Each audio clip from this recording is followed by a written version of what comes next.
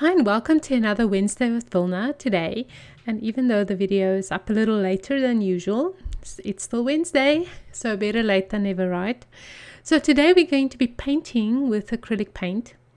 And if you look in the related products on my blog, you will see I linked the exact colors that I used here. And I squeezed a little bit out on a little palette. And what I'm doing now is basically testing if I like the color palette.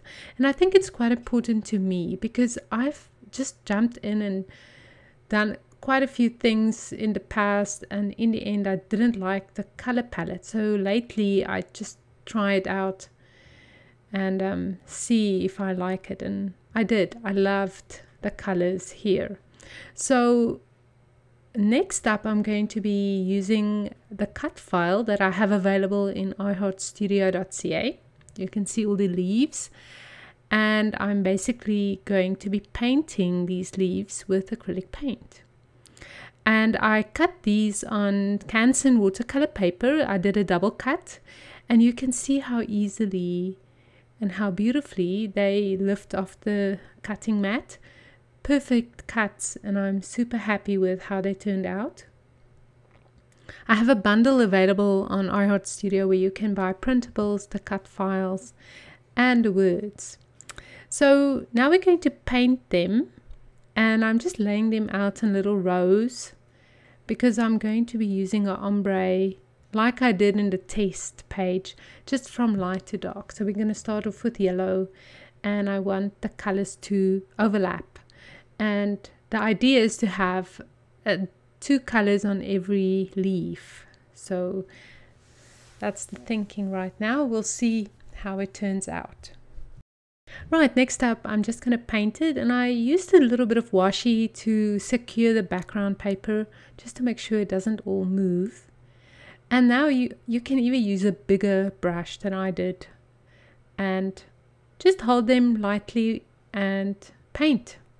So I'm putting my little test there so I can see exactly the progression of the colors, and I'm not overthinking it. I'm just going to paint it.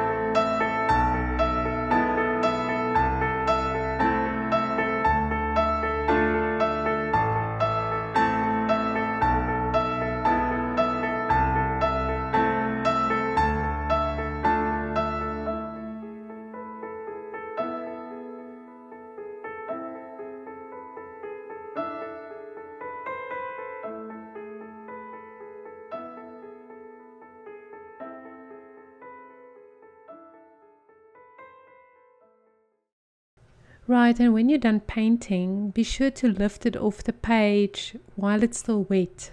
I think even with the yellow ones on the top, I waited too long because it will stick to the papers and then you'll have a problem to lift it off and it will tear. So you don't want that to happen. So I'm just lifting them off with a craft knife and just placing them on another piece of paper. And even then I had to move them around a bit to make sure they didn't stick to the paper. But I like the effect of the acrylic paint, and it was quite fun to do. And it takes a while for it to dry, so you have to just be patient a little. You can see that one was stuck already.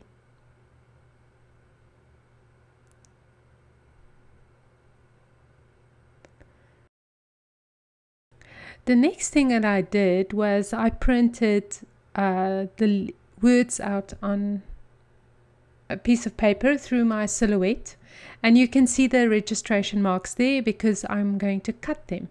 So this is before I cut them and this is after I cut them using the print and cut feature of the silhouette. I'm amazed every single time when I do a print and cut just to see how awesome it works. And the reason why the A and the G right at the top didn't cut was because it bordered on the gray area of the print and cuts registration marks. So just make sure that there's nothing touching the registration markings and then you'll be good. But you can see how absolutely gorgeous it worked. So, and I used the word autumn because I know in South Africa and Australia and Europe you don't talk about fall, you talk about autumn. And I'm South African, so autumn is very meaningful to me as well. But then I decided to do fall because most of North America refer to the season as fall and not autumn. And then I did too, even the leaves fall for you, because it's just such a sweet sentiment, and there's two versions of it. So yeah, so I'm just basically getting rid of any possible paint that's left on the die cut, because now I'm impatient and my time is running out. And I'm just using a paper towel for that. So you can just put them through that quickly. And now what I'm going to do is I'm going to draw with white ink on the leaves. You can see I used a pen, but it didn't nearly have the effect that I wanted.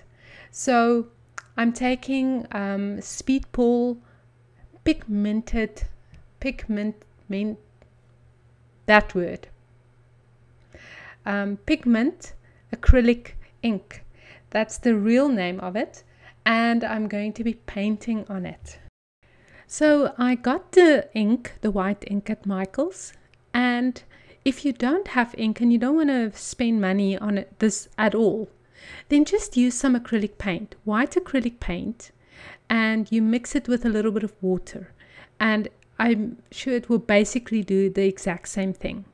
Okay, so the trick to paint the lines or the veins on the leaves is to do it in one fell swoop. So you just want to hold your breath, breathe in and paint. So that's how it works. So if you do it slow, you're gonna run into speed wobbles, and just try it. I'm not kidding you. The quicker you work, the more pretty it looks. So that's basically just my advice, my very professional advice to you. And it was quite fun actually, and I loved the look on it. I think it blended the colors or muted it a little, and I just loved the general look of the white on the leaves. So I'm going to forward this part a little. You can see there I hit a speed wobble, but even then you can make it work and just carry on, I guess. So I'm going to forward this and just show you quickly how I drew with white ink on all the leaves. I really wish I could work this fast in real life. I know I said it every time, but when I see it on a video like this, I always think, wow, that would be my superpower. Imagine that.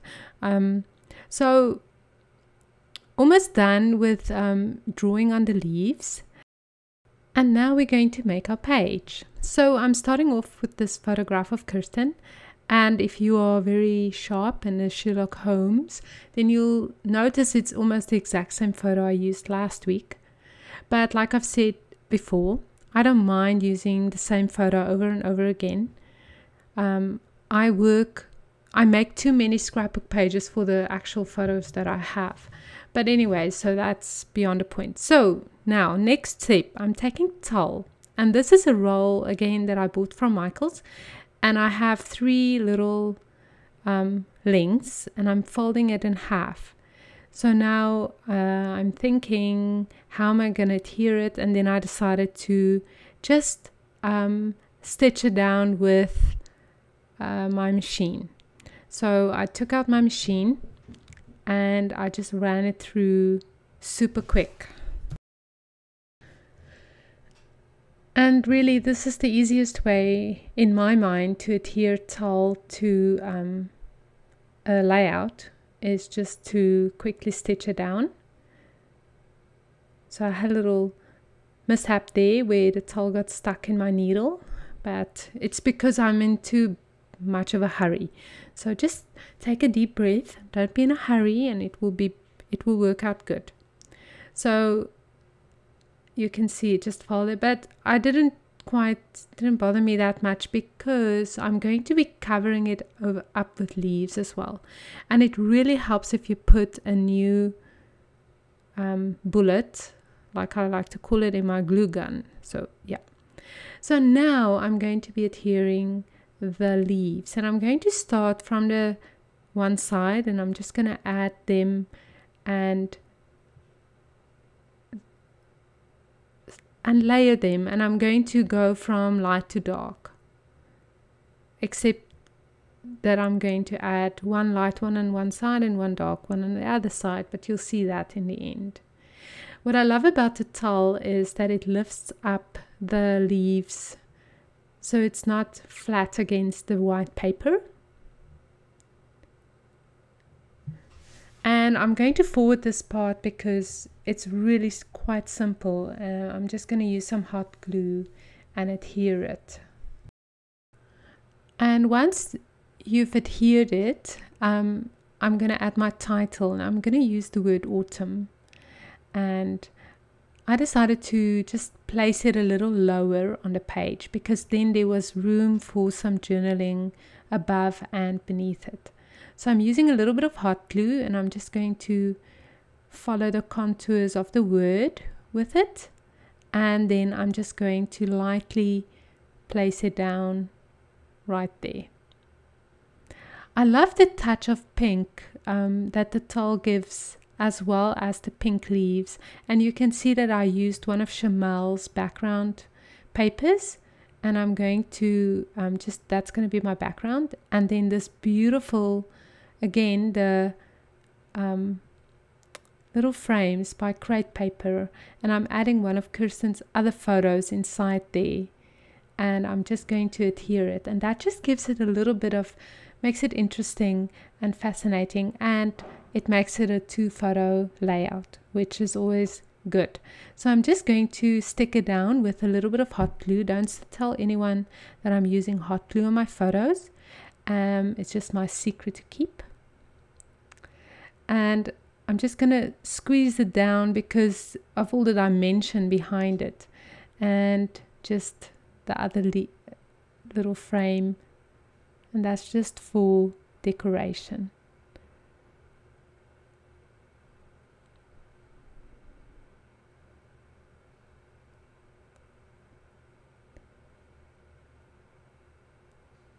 It's coming together quite nice. Then I decided I really want some ink splatters on it. It's just some pages ask for it a little bit more than others. So I'm covering up my photos, and I'm going to use a teal ink splatter, and I'm doing the teal just to contrast the orange and yellows a little. Now it's the exact same ink that it's also pigmented acrylic ink, and it's the exact same one as the white. It's just in a teal. And in my art and design class that's running right now, the students that is in there know that this is my favorite new discovery. So I love this ink, and I used a beautiful pen by Chamel in a gray that you'll see in a second, and I'm going to do my journaling with that. And I love that gray pen. Thank you, Chamel, for forcing American Crafts to make a gray pen. And it's lovely because it's just enough subtleness and perfection, I think. It's also a nice sharp point, so it really writes so lovely. And I'm making sure that my hands are not smearing the teal wet paint drops, so that's important.